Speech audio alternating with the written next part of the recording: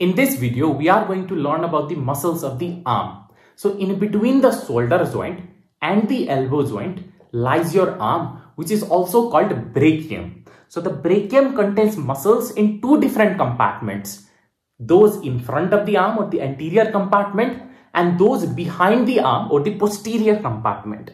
The muscles present in the anterior compartment is responsible for the flexion at elbow joint, and the muscles present behind the arm are responsible for the extension at elbow joint.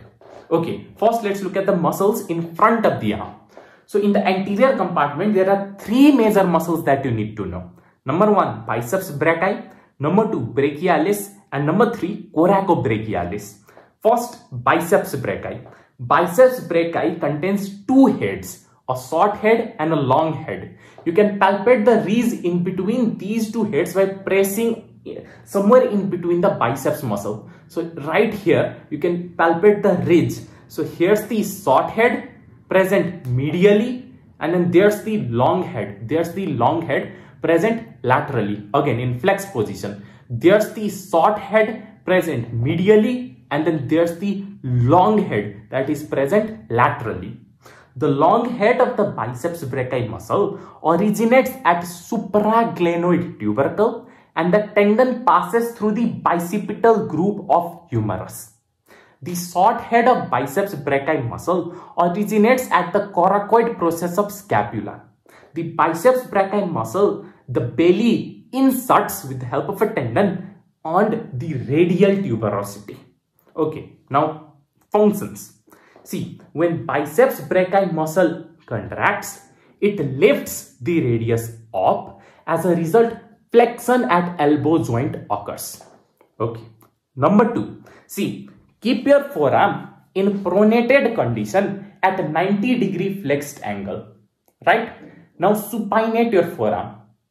When you supinate your forearm, you will be able to visualize a contraction in your biceps muscle.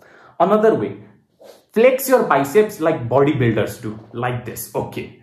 Now pronate it, supinate it, pronate it, supinate it. When you supinate your forearm, you will be able to feel or visualize a contraction in your biceps muscle. This says that biceps muscle is also responsible for supination of forearm. Next, since biceps muscle has origin at shoulder joint, when you flex shoulder joint, the biceps muscle is involved as well. So during initial stage of flexion of shoulder joint, biceps muscle is activated. So what are the functions of biceps muscle? Three functions. Number one, flexion at elbow joint. Number two, supination of forearm. And number three, initial stage of flexion of shoulder joint. Alright, biceps muscle done. Then you have your coracobrachialis muscle, which has its origin at coracoid process of scapula. And then there's brachialis muscle. See, brachialis muscle, it inserts in ulna. Remember, it inserts in ulna. What's the significance? When brachialis muscle contracts, it lifts ulna up. When biceps brachii muscle contracts, it lifts radius up. As a result, the whole forearm gets lifted up and flexion at elbow joint occurs. Second thing, during supination and pronation, it is the radius that moves over ulna. The ulna, it stays in its position. This means that brachialis muscle, which is inserted in ulna, is not responsible for supination, as ulna does not move during supination. Done? Alright. So those were the muscles in front of the arm. Now innervation. The muscles of the anterior compartment of brachium is supplied by musculocutaneous nerve, which is a continuation of the lateral cord of brachial plexus.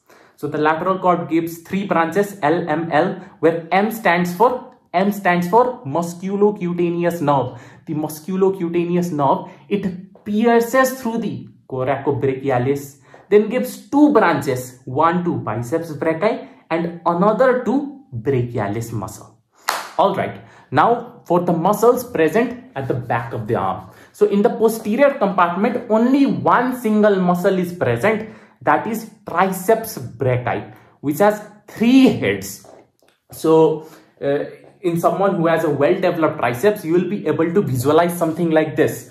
It is not clear on my arm, but I'll put a picture where it is properly or clearly visible. So when triceps is contracted, a horseshoe shape is visible. At this reason, you can look at the 2 heads of the triceps.